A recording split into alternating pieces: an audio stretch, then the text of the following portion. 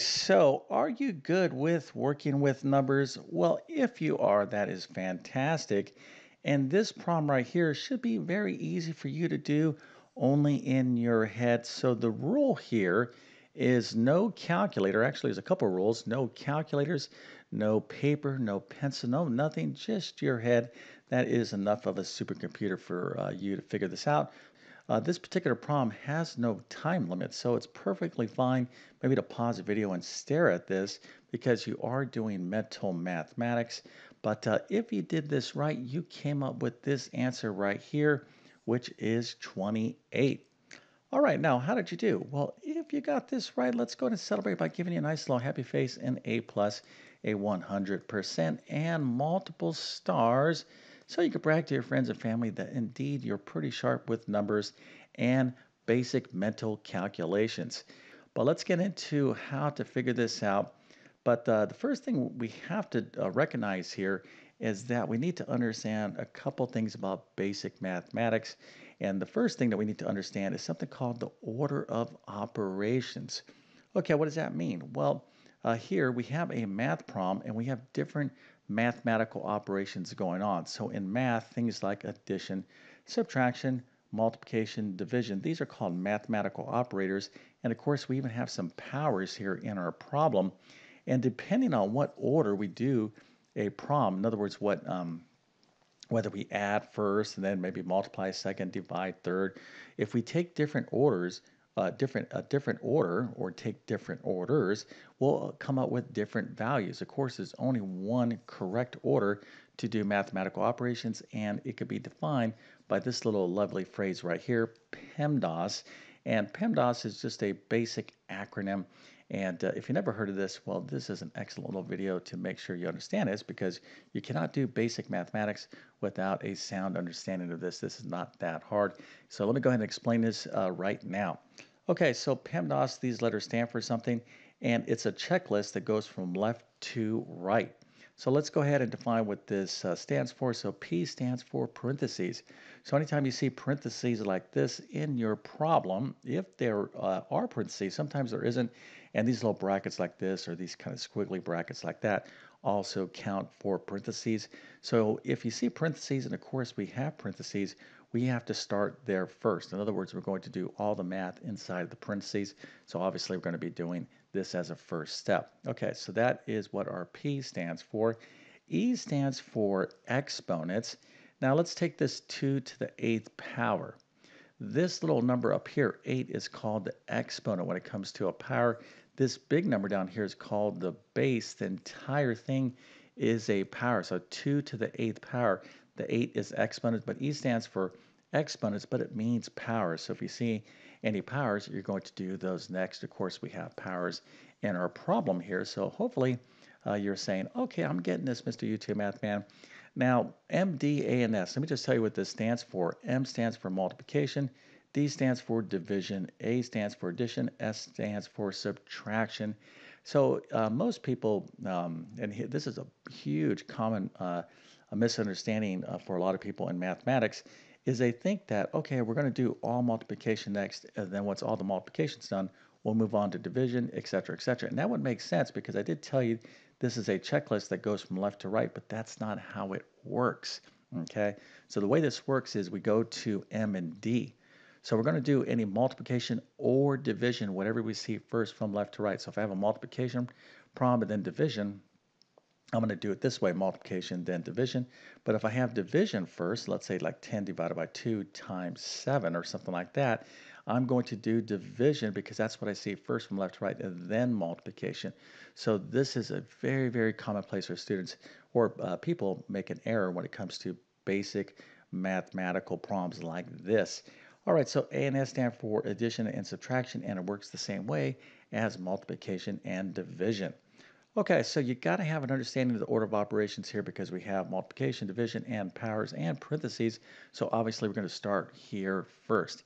And again, we're not going to be using our calculators, so you just kind of have to imagine that you're, looking at this and you're saying, oh, I remember that guy on YouTube. He said something about PEMDAS. So the P is, you're probably thinking PEMDAS here, and your comes to mind. All right, parentheses. I got parentheses, so maybe I should focus my mind here first. And that's exactly what you need to do. We need to figure out what 2 to the 8th divided by 2 to the 6th is equal to. All right, now if you're not comfortable working with powers, this is not difficult at all because this problem is achievable. In other words, it's pretty easy to do using just mental mathematics. But we have to understand what powers mean. So let's go ahead and first interpret this part right here. We have 2 to the 8th divided by 2 to the 6th. So 2 to the 8th divided by 2 to the 6th. What's another way we can write this? Well, we can write it this way, 2 to the 8th divided by 2 to the 6th.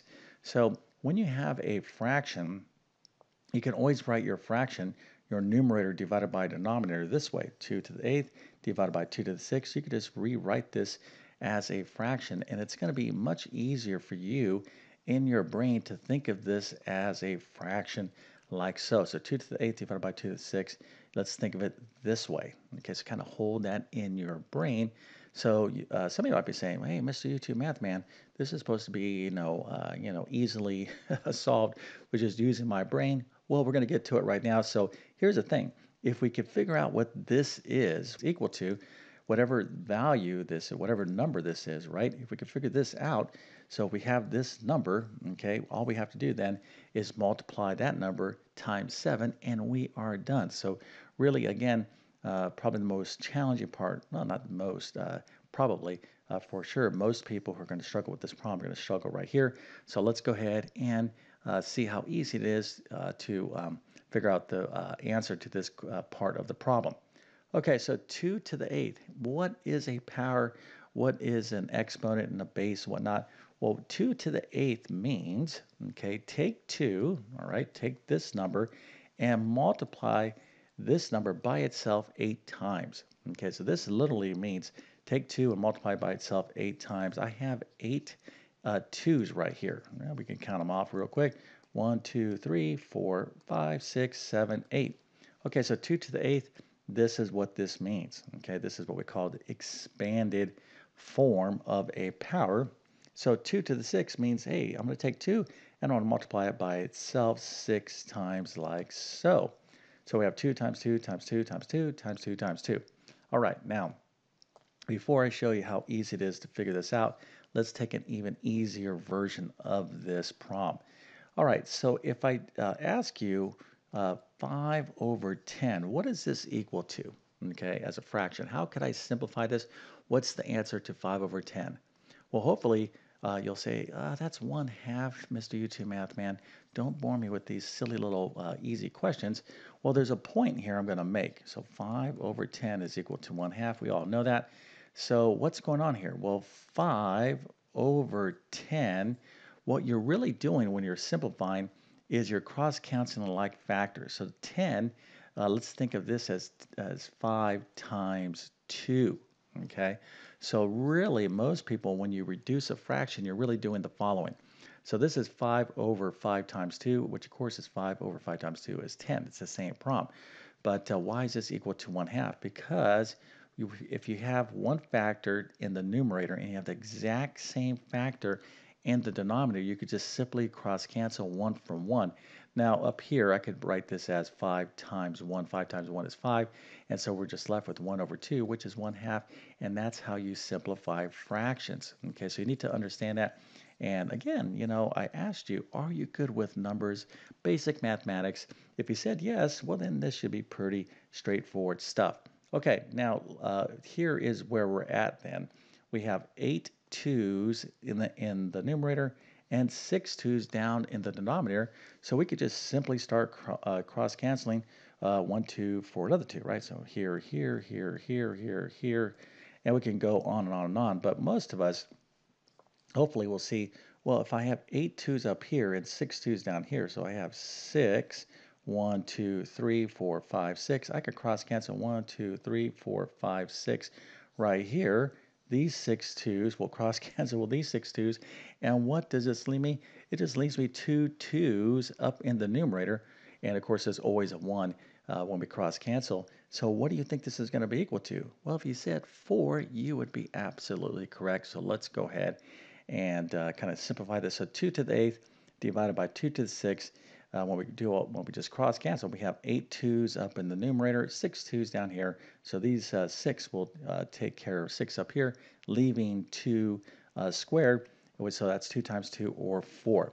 Now, some of you who are really, really good in mathematics may know that when you are dividing powers with the same base, you literally can just subtract the exponents like this, and you get the same answer. 2 squared is 4.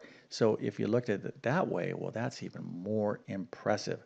Okay, so this again is probably the most challenging part of the problem, but again, there's no time limit to doing this. You just have to kind of focus in and really think about, all right, what's going on here?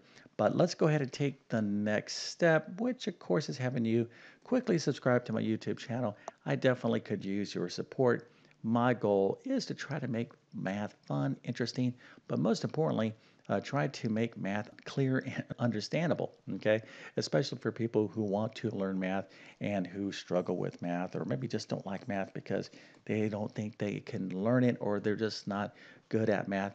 If this is you, okay, if you don't think you're strong in math, well, I'm telling you right now, that is not true. Okay, you can be successful in math. You can go as far as you want, more or less. Okay, do you want to get a PhD in mathematics? Well, I'll be truthful to you. Math at the very, very, very advanced levels becomes, very difficult indeed. But you could certainly learn way more math than you probably think you can, especially if you struggled with math. But you just got to be committed. And most importantly, you need great full instruction, and that's what I'm passionate about. But I can't reach people that need my help unless I get people subscribing to my channel. So make sure to hit that subscribe button and hit that notification bell as well so you get my latest videos. Okay, so let's go and finish this problem up now. So remember, there's no time limit to do this prompt. What you need is focus, laser beam focus. And you don't, you need laser beam focus not only with mental math, but just in anything you do that you want to do well, like driving a car, right? You want to remain highly focused, right? You're pretty sure like airline pilots need to be highly focused, or anybody does anything. Okay, even if you play a video game, for some of those people out there that love playing video games, you're focused, you're engaged, you're paying attention, and it's no different in mathematics, okay? But you have to be, really thinking and fully, engaged. And if you are focused and you're pretty good with, numbers and basic mathematical concepts, then this should be pretty easy. So again, say we have 2 to the 8th. You're saying, all right, 2 to the 8th, I'll think of this as a fraction. There's 8 2's up in the numerator. There's 6 2's down in the denominator. These 6 2's will take care of 6 2's up here. We're leaving 2 2's in the numerator, so this is all going to be equal to 4. And 7 times 4, of course, is 28. All right, now don't feel bad if you weren't able to do this, but if you learned something here, okay, to me, that is a nice victory, and hopefully it was worthwhile watching this video. Now, one of the things you can do if you want to practice mental mathematics, or just maybe you learn math or get better at math, it is a great use of your time. Okay, me personally, I mean, I know I like watching movies and doing things like that, but I like to make an investment in myself. I always like to learn something. So if you been away from math for some time and maybe you want to really learn math, I got two great courses for you to consider if you want to learn from me. So the first is my Math Foundations course. It's a little mini course. It's only 3 chapters. It's all basic math. So if you are very not confident in your basic math skills, this is a perfect little starter course. But if you want to kind of take it the next step, right? You say, well, yeah, I want to learn more than basic math, Mr. YouTube Math Man. I kind of like to learn algebra and geometry. I knew I could learn that stuff in high school way back in 1970 something, or 1980 something, or maybe 1960 something. Well, then check out my new course. It's Math Skills Rebuilder. And in that course, I teach you everything in this course, basic math, but I also teach you a ton of algebra, geometry, some basic trigonometry, and even some probability and statistics. And if you've never really understood, these topics or subjects in school, okay, looking back many years ago, I can tell you right now, you will do very well with this. But of course, you can take your time. There's no pressure, and it's just basically a step-by-step process to build up your math skills, which of course will benefit you on many levels. All right, so with all that being said, I definitely wish you all the best in your mathematics adventures. Thank you for your time and have a great day.